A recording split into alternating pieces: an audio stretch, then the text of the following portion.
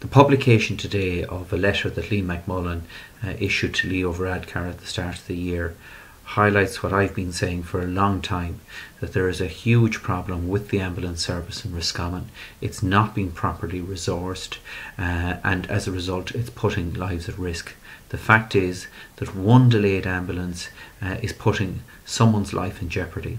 And there's absolutely no doubt about it. When the ambulances come, the ambulance staff provide an excellent service, but we just don't have enough of them in Roscommon.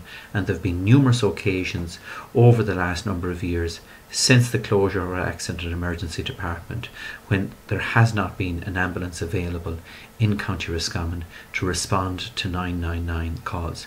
We need more ambulances, we need more ambulance staff, and this is only to comply with commitments that were given at the time that our accident and emergency department was closed back in 2011.